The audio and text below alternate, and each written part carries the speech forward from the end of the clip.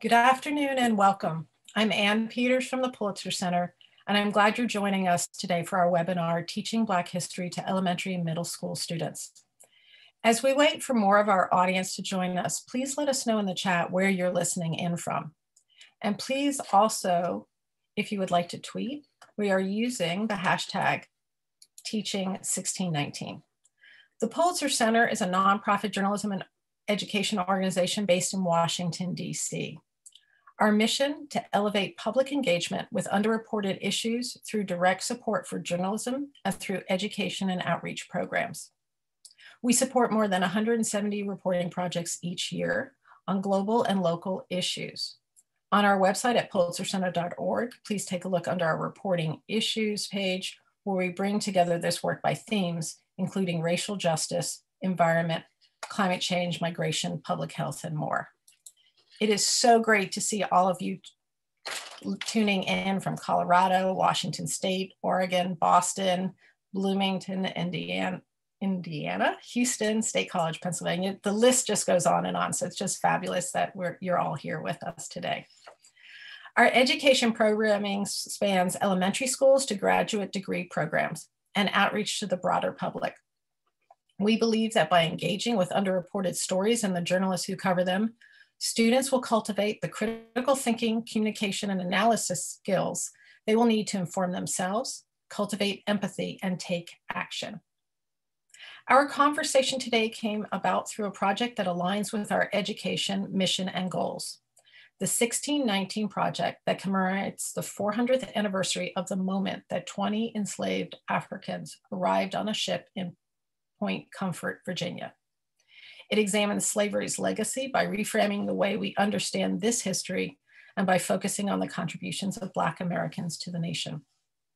The 1619 project launched with the publication of a special issue of the New York Times Magazine with 18 essays from journalists and historians exploring the lasting impact of slavery on healthcare, the criminal justice and financial systems, city planning, and other areas.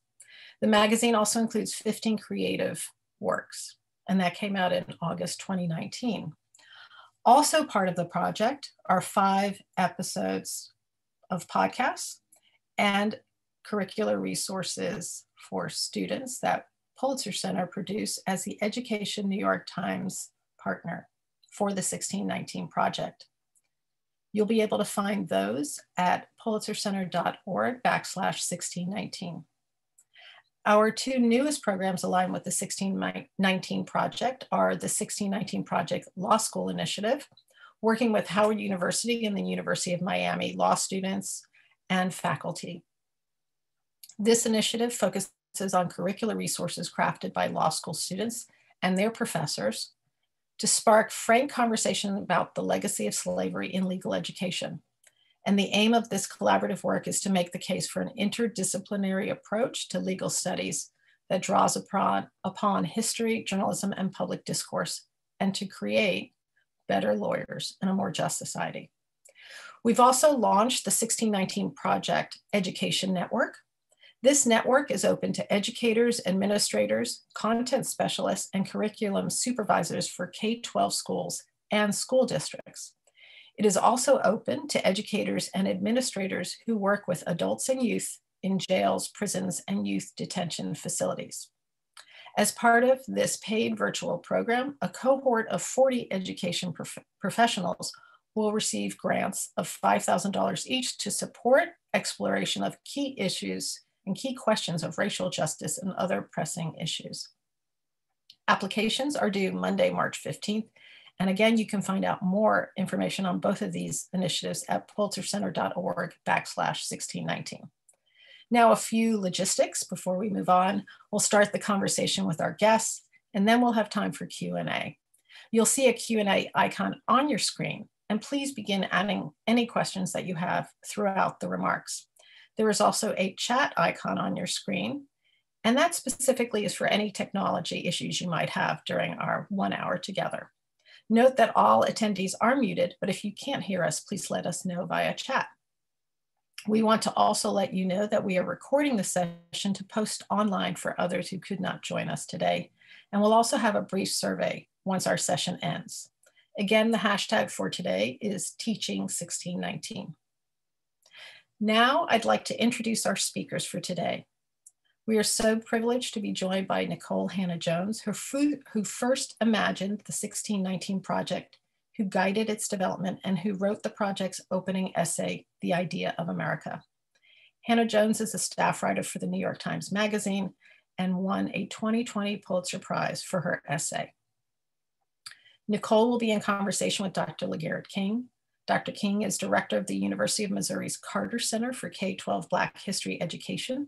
His primary research interest examines how Black history is interpreted and taught in schools and society. And please note that the Carter Center's 2021 Teaching Black History Conference will be held online this year, July 23rd through 25th, and will honor the men and women of Tulsa's Black Wall Street, as well as other Black communities that gained economic independence, along with those who were victimized by racial violence. So thank you both for being with us today. And just to begin the conversation, like Dr. King, I know from your essay in Education Week earlier this year, you began by asking what you called a simple question: why can't we get Black history education right? Take us through how you go from that simple question to the answer: we can't get Black history education right because we teach about Black history instead of through Black history. Well, yeah, the question is one of, is a historic question, right? When we look through history, Black historians, Black teachers, Black educators have been telling teachers, telling society how to teach Black history ever since after the Civil War, right? So you had Black educators in the late 1800s who actually developed their own Black history textbooks for their students because they understood kind of this history, right? And fast forward throughout time, there's been various different moments when Black educators, right, have said, hey, this is how we teach Black history. But for some reason, we can't get it right. And when I think of all the policies and all the multicultural aspects and culturally relevant aspects, and when they begin to get integrated within schools, what I found is that in many ways, what we're doing is we're teaching about Black history, but we're not teaching through Black history. And we can X out history and say people, right? We teach about people, but we don't teach through Black people. And when you teach about something, right, you're telling it from your particular perspective, right? And what we're missing are these Black voices, right? These Black epistemologies, right? These Black perspectives that really give us this kind of different historical narrative when we examine history through their eyes, right? So in many ways, I get this question a lot about, well, why is teaching Black history so hard, right? And people sometimes may say, well, you know, we had racism, we had slavery, and those things are very hard for us to teach. But then I say, well, the reason why Black history is so hard, particularly for a good majority of the teachers, is because when you teach Black history through Black perspectives, what happens is you have to rethink your whole existence, right? And by that, the history curriculum historically has taught us that white people are so historically important. But when you teach Black history through Black perspectives, what's happened is white people find out that they're not that historically important. And it's this identity aspect of, we keep on messing up Black history because you keep on trying to infuse whiteness within the Black historical narrative. And because of that, that's why it's so difficult to teach, because we teach about, but we don't teach through. And when we teach through, we will find that, okay, these narratives are a little bit more clearer. Okay, now we understand the humanity of Black people. Now we understand how this country, we understand the histories within this history, right? Without just focusing on this notion of history with the singular Y. So when we teach about, we're teaching it through a particular perspective, and we really need to teach through Black people. And that is a true Black history.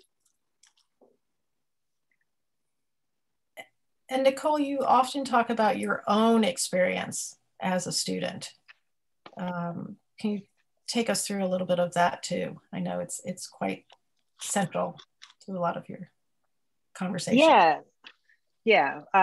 Thank you. And welcome to all the educators on the talk today. And thank you for the Pulitzer Center for hosting this talk. And it just, I just was reading in the chat that someone has the 1619 Project Education Network and 1619 Project Education Advocacy Network. And considering that my own state is trying to prohibit the teaching of the project, it is a tremendous soul nourishment to see so many educators committed to teaching this project and supporting other educators in teaching this project. So thank you.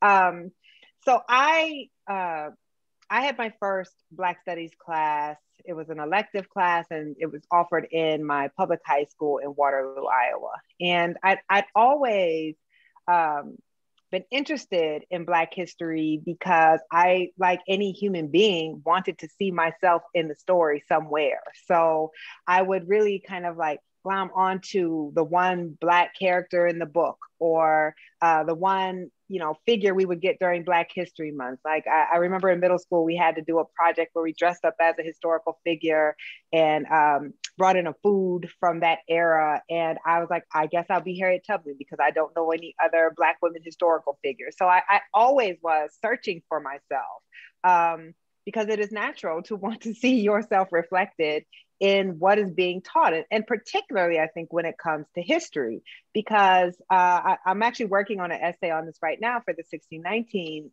project book. And I'm talking about how you kind of assume that if it were important, your teachers would teach it to you. And so if your teachers aren't teaching it to you, it must not have been important.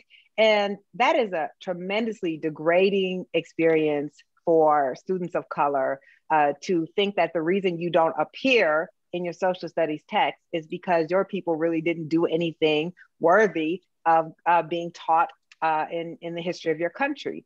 So when I took this one semester Black Studies class, and in 3 months, we went from ancient Mali all the way up to the 1990s, I just was both astounded and when I look back on it today, even a little embarrassed that I was shocked that there was all of this stuff for us to learn. There were all these books that were written about us and by us. There was all of this history, and no one had taught that to me. And so I became both angry and empowered at the same time. I was angry that all these years when I felt that we just hadn't contributed much of anything, that people had the knowledge that we had and just didn't think it was important enough to teach us. And I was empowered because then I realized, oh, there's so much more for me to learn. And I really engaged in a course of self-study, and I've been studying it my entire life. I studied African-American studies in high school. If you look on my bookshelves now, that's really all that I read. And so that really was the power to me of both that erasure and that discovery. And so many of our kids today still have the same exact experience. They are erased. And I was thinking about something you said, Dr. King, when you said that you talked about like teaching through people. And what I think is critical is we know that the history we're taught is not about the historical facts. It is about a narrative.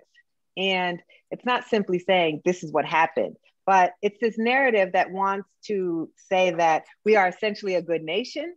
So we are going to teach in a way that confirms this idea that we are a good nation.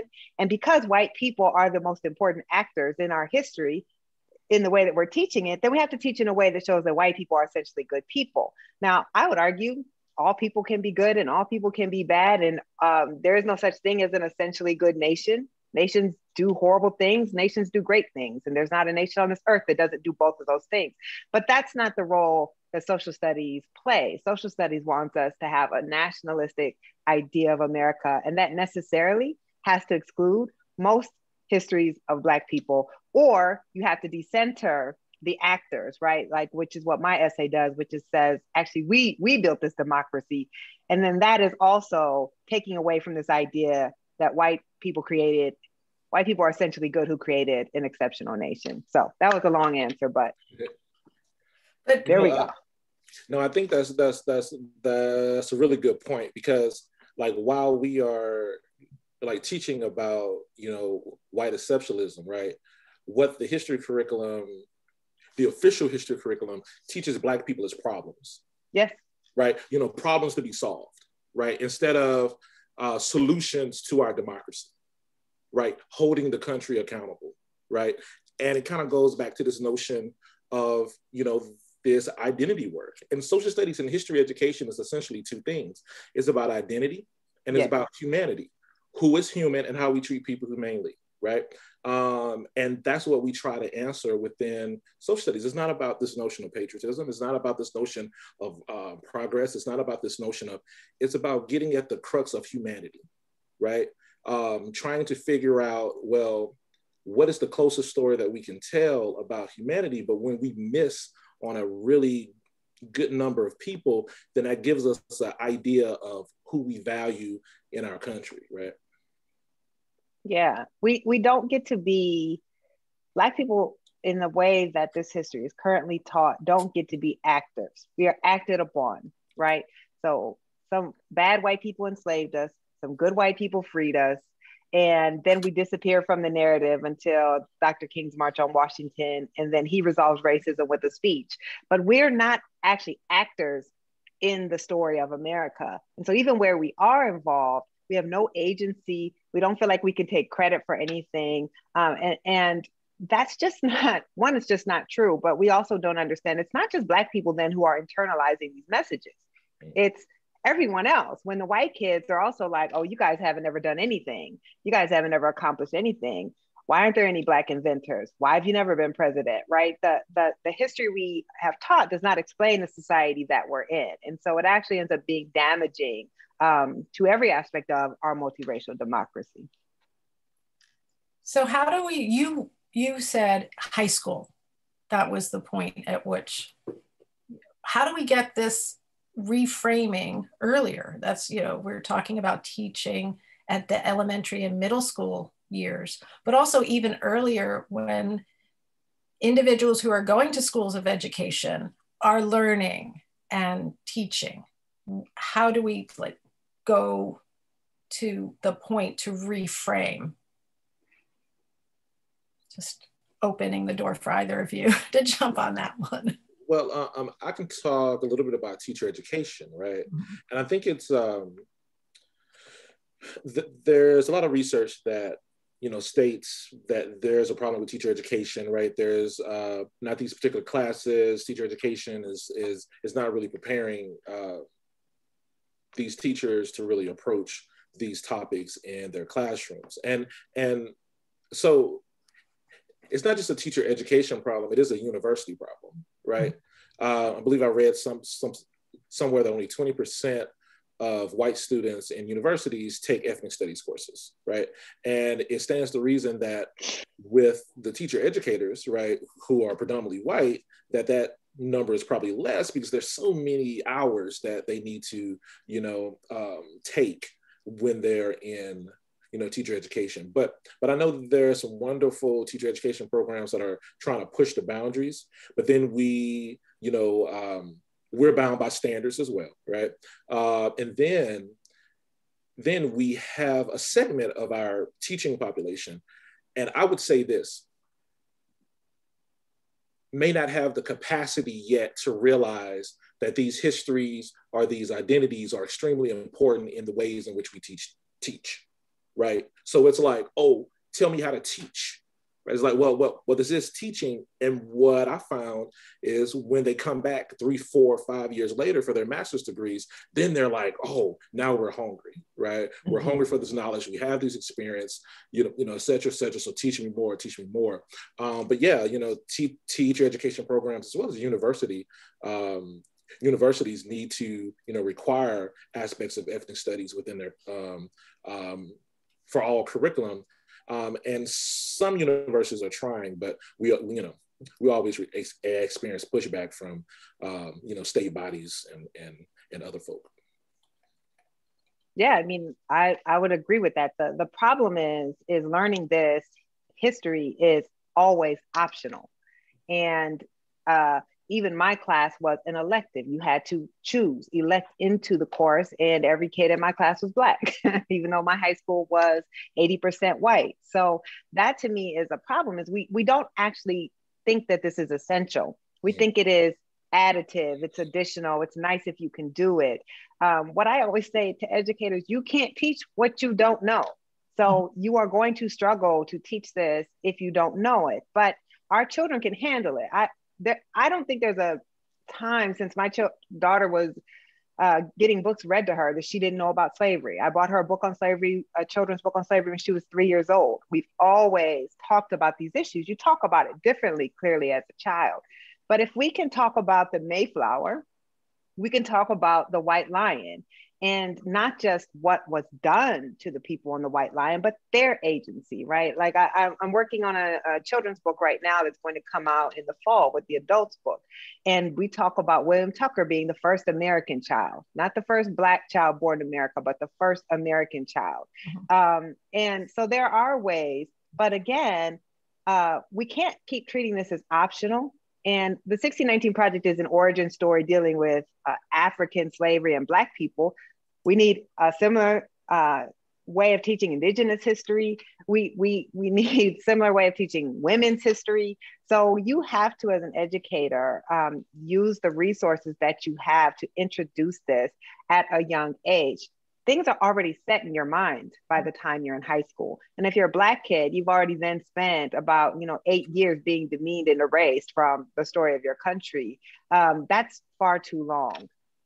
Yeah, I think too, the reason why a project like 1619 Project was so important is because it got out to the masses, right?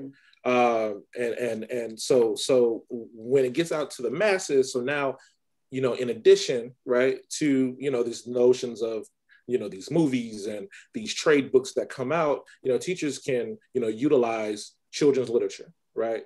Because most, states have squeezed elementary social studies so tight that we'll be lucky to get 25 minutes, right, of social studies in a month, right, in elementary schools. But infusing it within your literacy standards and classes are extremely important. Utilizing the family histories of your students is extremely important, and not necessarily just the family tree where you put your name and your mom's name and all these other people, but really examining, well, if you're from let's say New York, right? I can just guess, say, hey, you probably got some family in South Carolina, right? And then, we can definitely begin to start kind of talking, well, wow, well, how did you know that? Well, let's talk, right? So, infusing kind of those micro histories, because in early elementary, it's all about the self, right? It's all about the self, it's all about the family, it's all about the community. So if we infuse those family histories within the larger narrative, if we infuse those community histories within the larger narrative, right? Nicole's from Waterloo, Iowa. These Black folk had to come somewhere. Right from Waterloo out. So how do we kind of teach that and tease that to whet the beak of our students, really learning about these complex, histories of our country?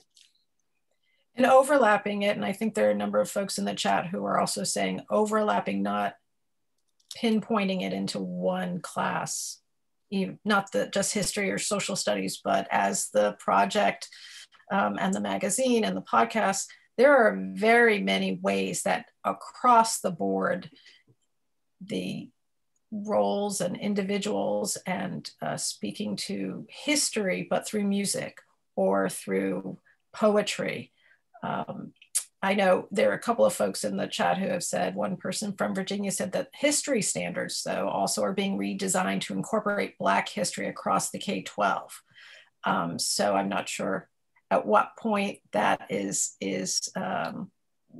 perhaps Dr. King, you can see if there, let us know whether you were seeing that as well. I mean, that's again in the history standards and it's segmented, but what are you seeing in terms of teaching Black history, but also expanding out, as you were pointing out, not just segmenting?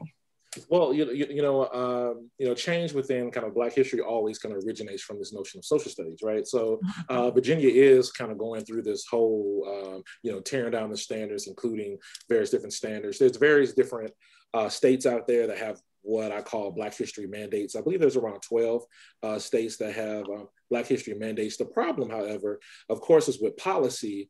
When you have policy without, money, is counterfeit, right? So we have to kind of push these people to become a little bit more, accountable in terms of what we teach in the classrooms. But I do want to caution, particularly for these states, and not to fall into the content gap. I think a lot of times we focus so much on, hey, we have to teach this content, that sometimes we become a little bit overwhelmed with all the various different content that people are trying to teach, instead of really focusing on various different themes that I think we need to, approach in K-12 education.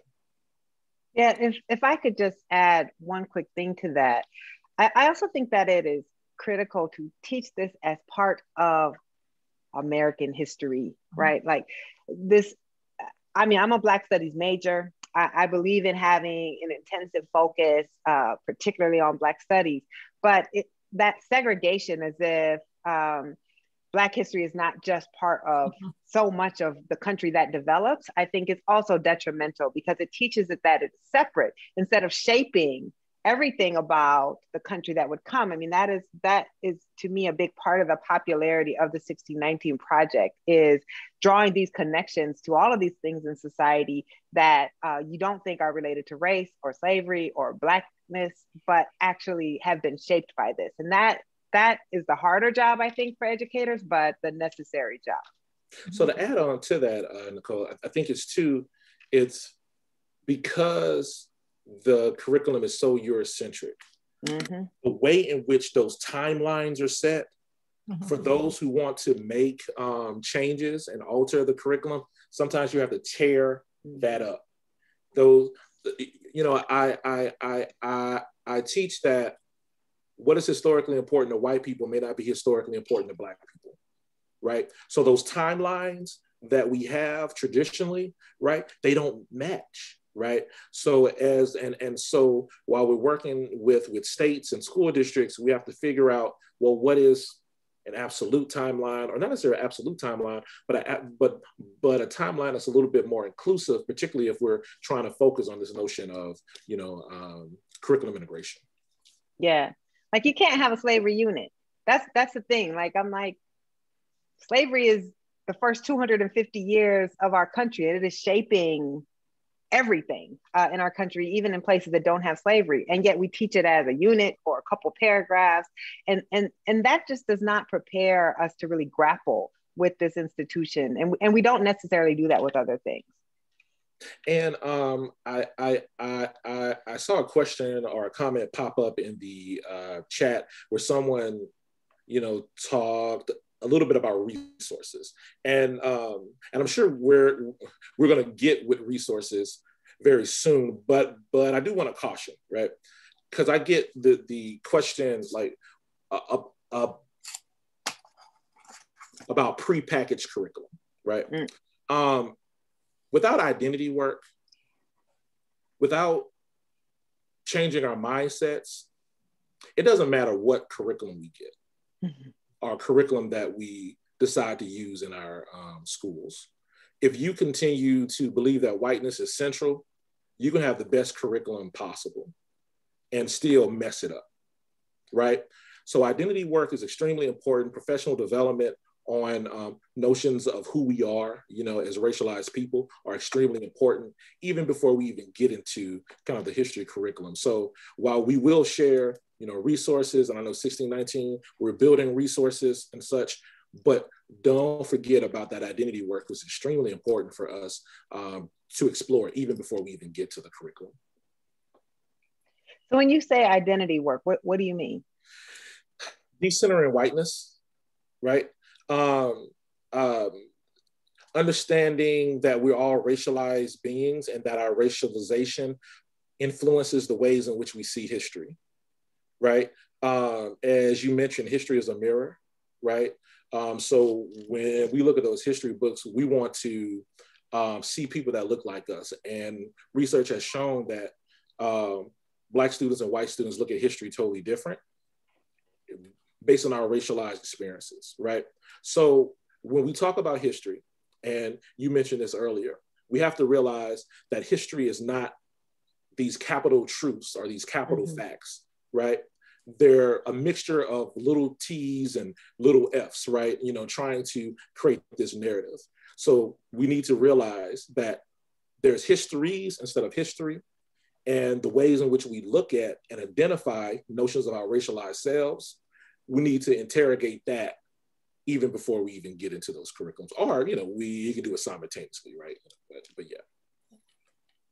And there are a number of, both in the chat, in terms of checking internal bias and examining that in terms of even before you're bringing the material to the classroom.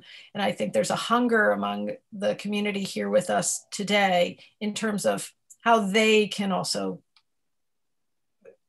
check their own biases, how they can make sure that they're able to teach it from their regardless of whether they are white or Hispanic or what their backgrounds are. So what advice can you provide? I think people are looking for some, whether it's just things to be thinking about, what they should be questioning themselves as they are teachers at whatever state of the process they are in. Nikole, you want to go or you want to? Because there's the question of, there was one question in terms of white teachers. And it was a question of how do white teachers in particular make sure that they're checking themselves? Like that people are wanting to be able to explore this across American history. Well, I definitely want to, let's not use white teachers as an excuse, right? Because white teachers have been teaching Black kids ever since, you know, after the Civil War, even before, right? And there has always been good white teachers, and of course, you know, there's always been problematic white teachers, right? I think Gloria Ladson-Billings, famous book Dreamkeepers were about, you know, white teachers who taught, you know, Black students. So let's not, you know, use that as an excuse for not moving past kind of, you know, equitable practices in our classrooms. For me, teaching Black history is based on several different principles. And I think if we focus on these principles, when we begin to start thinking about creating a Black history program, I think we will get close to kind of this more humanistic aspect of Black history. So principle one, teaching about power, oppression, and racism is extremely important because those particular concepts still influence Black lived realities today. Number two, teaching about Black agency, perseverance, and resistance. When you focus Black history strictly on oppression, sometimes a victim narrative kind of portrays, but we have to be very careful because Black people have never been solely victims. They've been victimized, but they've never been victims. They fought against these systems of oppression.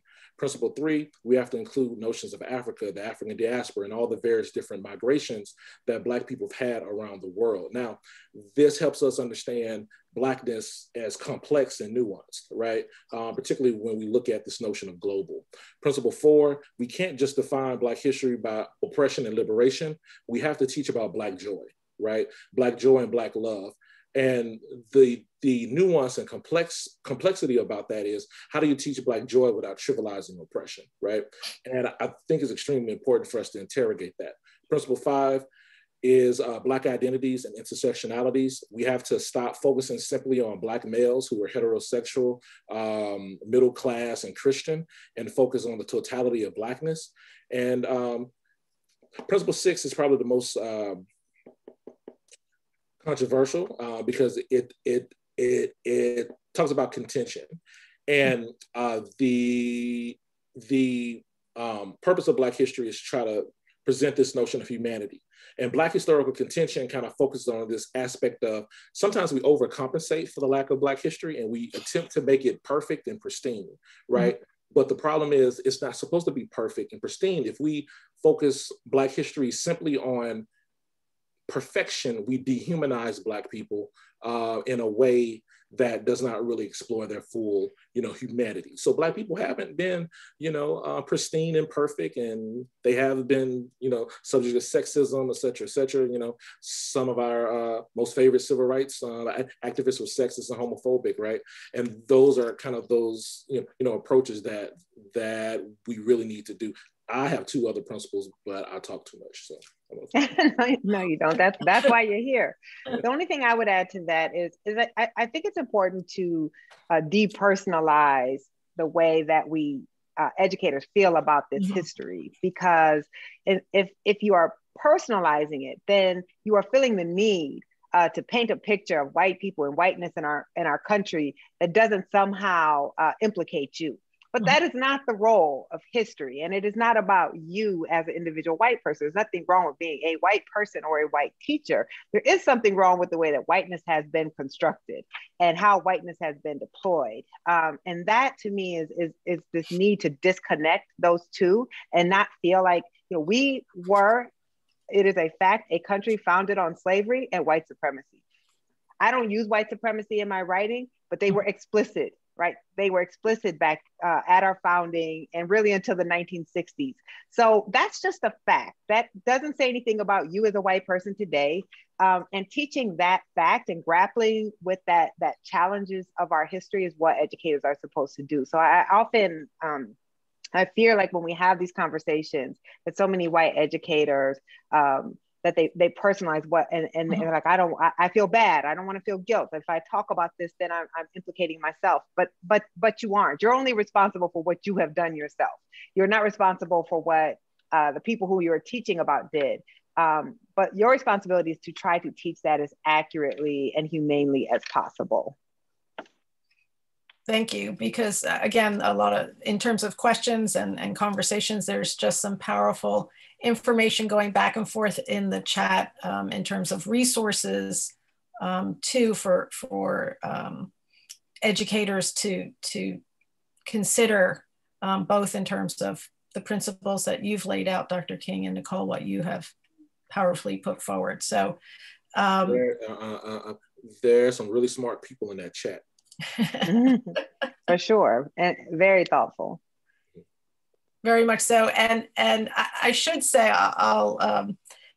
it would be this video, as I mentioned, the time together that we have will be it's recorded and we have this, but we can take from some of these very important conversations in the chat and resources, and would be happy to make sure that those are added when we publish this, because there's just such expertise and interest in this conversation. So thank you all for sharing. There are, we can turn, I think a couple of questions are coming through. So I think we have about 26 and probably more questions will be coming through in this short time together that we have. I'm gonna pull a couple if you think in terms of the question of themes, I think was one. This is from Deirdre Hallman, and Dr. King, she mentioned that the importance of teaching themes over content. What themes do both of you think are important in terms of teaching Black history, teaching 1619, and I'll even take it back in terms of, as we're looking specifically at elementary and middle school, how to begin those conversations at the early grades on up. Go on, Dr. King. This is you. Okay, I think for the elementary, approach, there's children's literature books that explore notions of skin color, right? I think are extremely important for us to begin with, because here's the thing. I think a lot of people believe that children don't see race, right? And children do see race, right? My kids are young, but I remember when both of them were in kindergarten, right? They would say, well, okay, well, so and so has brown skin like mine, right? Or so and so, is dark skinned like me, or whatever the case may be. So there are questions that these particular, young people have. And I think those books can really help us. I can provide a list later, to the group. So you all can kind of look through those particular books to kind of build your library up. I think another important aspect is always kind of connect the past to the present, right? I think is extremely important. And this was the jux, I think, of the 1619 Project, and helping us understand that these particular issues are systemic and they go through time and space, right?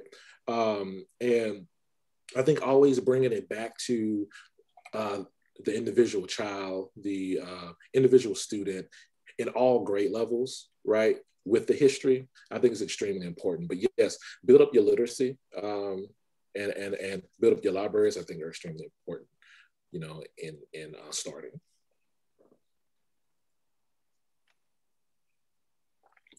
And I mean, I would concur. I would concur. I think I just put one of our favorite books of my daughter and mine when she was young, the book called The Colors of Us. And it just has a little girl, I always imagine, she lives in New York, who is just talking about all of her friends and the different color skins that they have, right? So I agree, like our kids are coming up in our society. They know, they see it, they know. I remember having a conversation with my daughter who, I'm biracial, and my daughter's complexion is similar to mine. So she was like, oh, so daddy's Black and we're white like grandma. And I'm like, no, we're Black too. And she was like, well, why? And then you realize how ridiculous race is when you're trying to explain racial categorization to your child who we're teaching them that race is about skin color, but race is not about skin color. And then when I try to explain how I could have a Black dad and a white mom, but I'm Black, didn't make sense to her. And you're like, yeah, it doesn't actually make sense, right? Which is actually good for adults, for us to think about these things that we've settled in our own heads about how race works and how categorization works and what seems natural that it's really not. I think that like key themes for younger kids are democracy and really challenging these ideas about what democracy is meant in this country and who are democratizing forces. And I also think what's really, really key is resistance, because I think one of the most demeaning, it is not demeaning that we were enslaved. It is demeaning to think that we accepted slavery. And when you teach about resistance, there's a reason we learn about the French Revolution, but not the Haitian Revolution. These are to teach us certain narratives, right?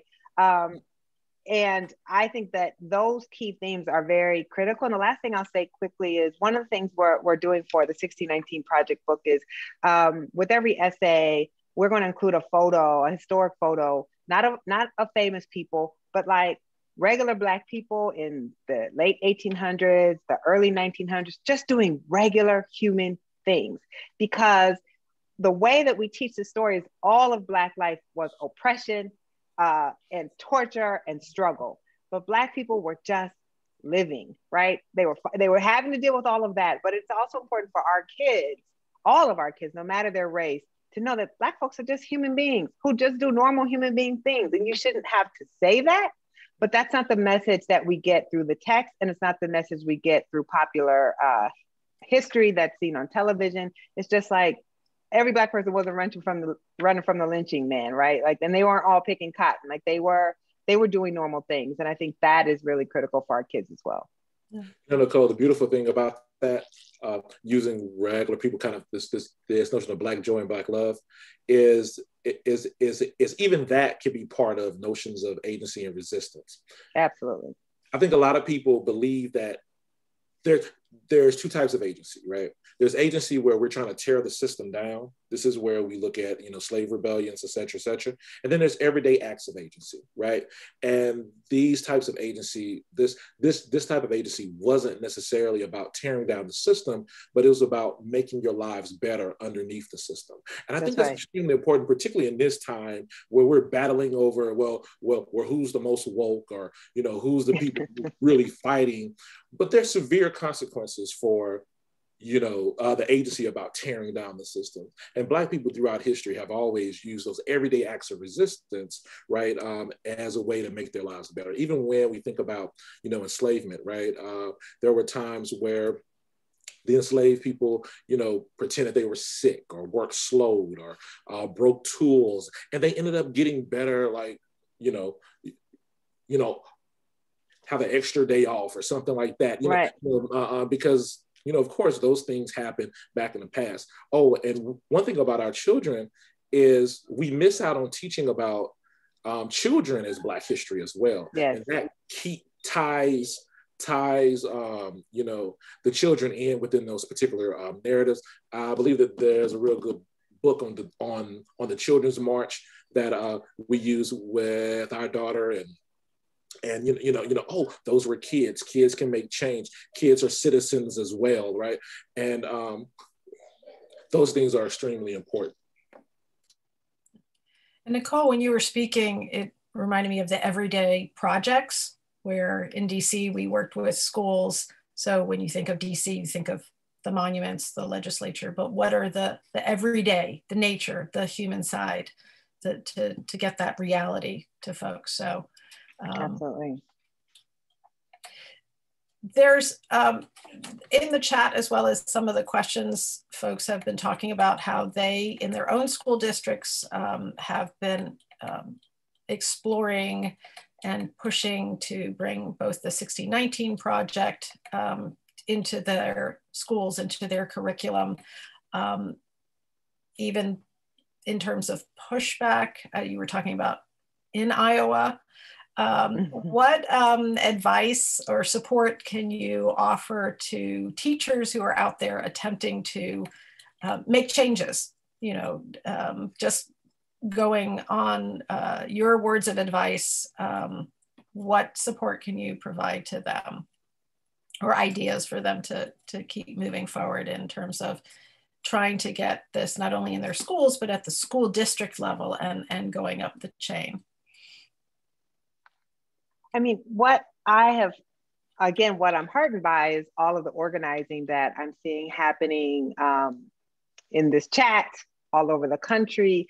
One, what we know is educators don't like it. It's actually demeaning to educators to say that we can't trust educators to know how to teach this material, or to select which material is appropriate and right for their students to teach. Teachers don't like that. And I haven't seen places where teachers have been frightened from teaching this. I do think it's important, though, that type of organizing and realizing there's a small contingent of folks who are trying to prohibit this project. Most people are actually very, very supportive of it. It's been amazing. My middle school social studies teacher, Mr. McCabe, Mr. Denny McCabe, who taught me at Hoover Intermediate, has a whole Facebook group of educators that he is organizing to try to repel this law. So I think educators do need to speak up.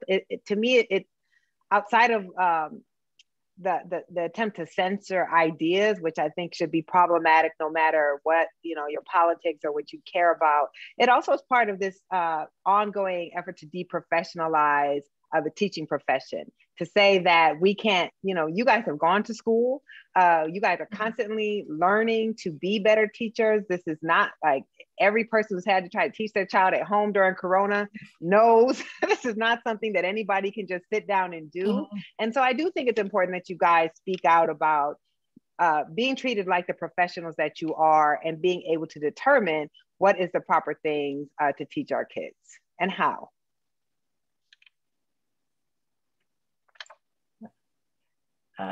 So they're also hoping to have some additional advice in terms of some of the themes. And Shani Morgan asks, what is the best way to teach Black joy and love? And let's keep this in the perspective of elementary and middle school, and incorporating that into the school day. Hey, Shani, she's up in Canada there, but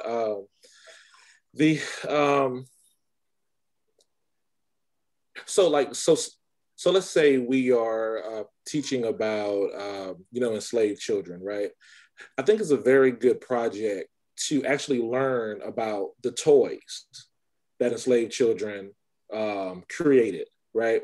Because we would find out that, of course, Black folk during that time didn't have money to, buy toys, but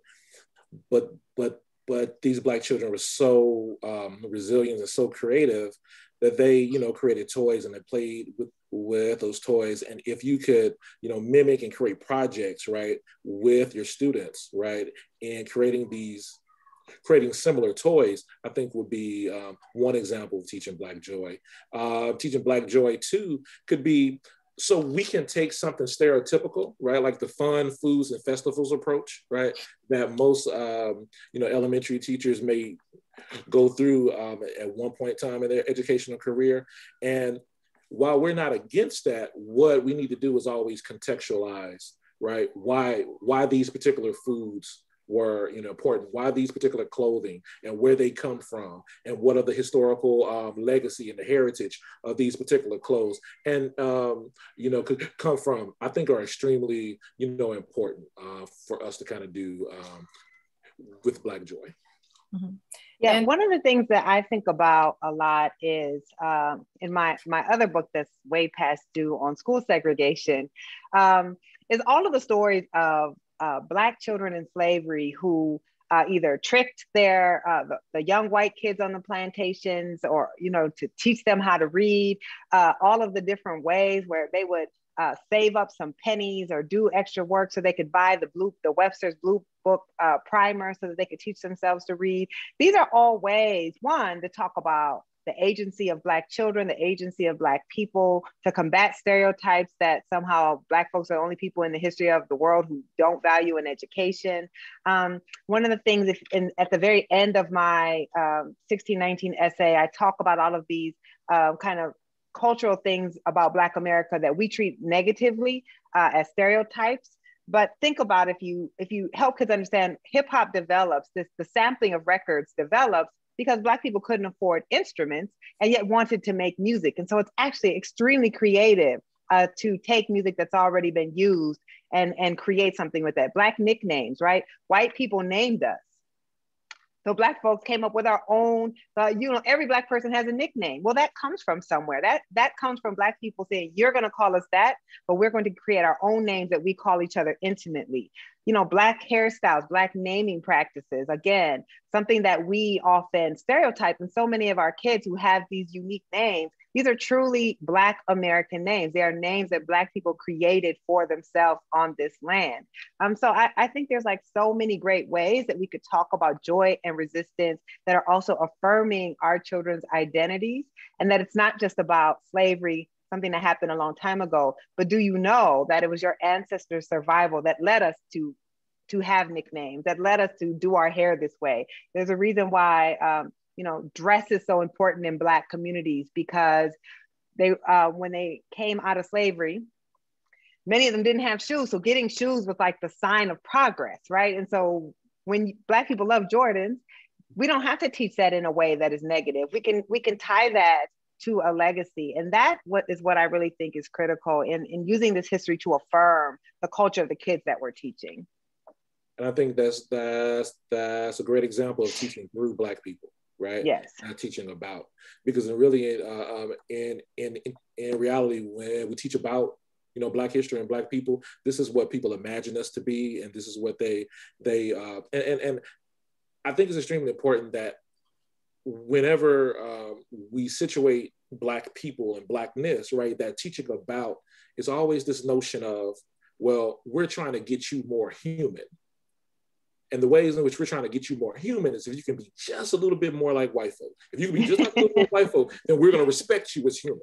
Yeah. Right? And then when we do those particular things, and they move the goalposts a little further, out. So, but that is a prime example of teaching through Black people, right? Through Black history and not about. Mm-hmm. This has gone by so fast. We only have about 5 minutes or so. I want to pull out one final question from our audience. It's from Katie Pierre. I hope I pronounced your name correctly. And I'll paraphrase it, but also any final thoughts you have as well. She is asking, or she's been teaching 1619 and Black history in middle school. She was wondering how you might advise to deal with the natural, what she calls natural extremes, and how middle schoolers think. They were watching and discussing the march from Selma to Montgomery, and students had what students took was that seeing nothing changes. So her question is, how, as we expose more and more of the leading roles of Black Americans in history, what advice do you have to also instill empowerment in the mix of anger, you know, as she is talking with her students? Go ahead, Nikole. You look like you had a thought on that. No, it's the question is weird to me because Black students can be angry. Mm-hmm. I mean, if this was done to white folk throughout history, you'll be angry too. And actually, I think a lot of people kind of project a little bit because they know if this history happened to them, they would burn this place down, and they have done it several different times, more than Black folk. But anyway, I digress. Tried to on January 6th, but you know, we won't go there. So I say that not to be flip, but just saying it's okay for them to be angry, right? It's okay for Black students to be human. Being angry is a human emotion, and you know, empowerment is something that I don't think. Again, the question is weird because it kind of situates this notion that Black kids aren't empowered anyway. In their home communities, in their home, and you know, by their parents, by their community, you know, communities, their churches, their you know, whatever. So I'll be very careful with the you know, context. But at the end of the day, teach Black people like they're human. I think students just want to be told or help them understand that, you know, Black folk are human, whether it's good, bad, or indifferent. And I think you'll be okay. But don't worry about, you know, Black kids being angry, you know, trying to empower. Just teach. Just teach. I mean, what I would add to that is I find my own personal anger to be quite empowering. And people, you know, every time I give a talk, folks always want to like ask me about hope. And I say all the time, I'm not motivated by hope. I'm actually motivated by rage, right? You learn this history, you see what your ancestors have been through, and you should be angry, right? There's no, when you learn about what happened to Selma and Montgomery, why were we even having to go through that just to have basic rights to citizenship in the country that we've been in since 1619? That anger is okay. It's how do you respond to the anger? How are you using the anger to teach through? And that anger to me is, do you teach them, okay, so you're angry. Now, how does that anger empower you? What are you going to do with that anger? And to me, I funnel my anger into writing, right? So the anger doesn't debilitate me. The anger actually motivates me. And I think a lot of times educators are uncomfortable with that anger. But we wouldn't tell Jewish people not to be angry about the Holocaust, right? Like you wouldn't do that. There's an understanding that when atrocities happen, we should all be upset. We should all be angry about that. And then we decide, how do we then use that anger? It is a normal human emotion for our children. And I think that's why we don't teach this history very well, is we are so worried about how students are going to feel about it. They should feel bad. We should all feel bad. Some of this stuff was terrible. But at the same time, the story is Black people have never given up, right? So no matter what they've gone through, Black people still get up and keep fighting and save this democracy as recently as 2021. One quick thing, you know, this reminds me how we teach liberation, right? Like for Black folk, the civil rights, we always focus on this notion of nonviolence, right? I've been to history classes all over the country, and not one time have I ever heard a teacher said, wow, do you think the American colonists should have just marched and not threw that tea over the harbor, right? And we celebrate this notion of Patrick Henry, give me liberty or give me death, right? And we celebrate that, right? Bombs bursting through air. But when it comes to Black folk and other non-white folk, it's always, well, you know, non-violence is the most appropriate response to, you know, gaining civil liberties. And then you're just sitting up there like, we live in the United States of America. Our country was born off of violence. Right. Yes. So don't sit up here and tell me that violence is not a legitimate form of liberation. Now, I'm not saying that we should teach, you know, people to be violent, but I'm just saying don't sit up here, because every war that we learn in history class is based on freedom. But Black folk, right, and non-white, you know, and other, you know what I'm saying, non-white folk cannot be violent at for a systemic thing. So it goes back to this notion of reimagining history, reimagining who we are, and just kind of really kind of rethinking the ways in which we understand history. Thank you so much. We are at time, and as I say, we're going to grab a lot of the great knowledge from our panelists and from the audience to get that together. Any final thoughts before we head off and say goodnight for the evening from either of you in terms of the day's conversation? Ms. Jones, go first. I'm just, again, appreciative of everyone who took time out of their day to join in. And the fact that you're here means that you care about this and you want to try to get this right for all of our kids. And I'm just happy to join with Dr. King to try to be a resource here. And the Pulitzer Center is, of course, an amazing resource and partner in all of this. So let's keep working on this together. I want us to look at our journey as, and I want to compare it to exercise, right? For a lot of us, we may have gained a few weight. I'm surprised I still fit my jacket, but but all of us know for us to have gains, whether it's gaining muscle or slimming down and eating right. So we have to eat right, and we have to really work hard, right? We have to sweat. We have to, do all these particular things. We know that we can't make any gains if we get on the treadmill and we walk 2 miles per hour for 10 minutes, right? That does nothing. But what we've been doing, right, in terms of Black history education in our country since the Civil War, is we've been walking 2 miles per hour for 10 minutes and thinking we're making progress. Right? So we need to start becoming a little bit more uncomfortable. We need to push ourselves a little more.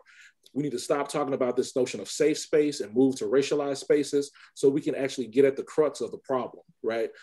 So I'm so happy to be in conversation with you all, and I look forward to pushing the 1619 Project and other projects out there that believes in historical equity. Well, thank you both so much today for joining us, Nikole Hannah-Jones and Dr. LaGarrett King, for today's conversation.